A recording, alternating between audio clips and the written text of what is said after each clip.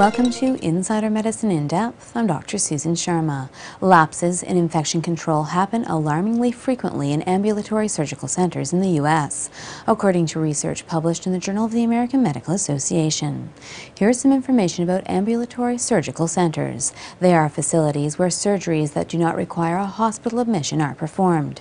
Patients who undergo surgery at one of these centers generally go home the same day their surgery is performed. These centers can often perform surgeries at a lower cost than if they were performed in a hospital setting.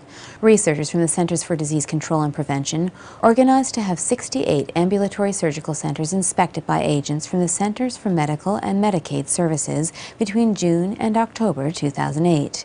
The agents looked at how carefully the surgical centers followed accepted rules for preventing the spread of infection and looked particularly at 5 categories: hand hygiene, injection safety and medication handling, equipment reprocessing, environmental cleaning, and handling of blood glucose monitoring equipment.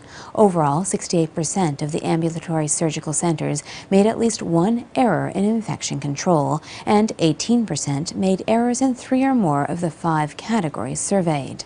Common errors included using a single-dose medication vial on more than one patient, failing to process equipment properly, and failing to handle blood glucose monitoring equipment properly. Today's research suggests that errors in infection control are pervasive in ambulatory surgical centers, which may have health implications for their millions of patients. For Insider Medicine in Depth, I'm Dr. Susan Sharma.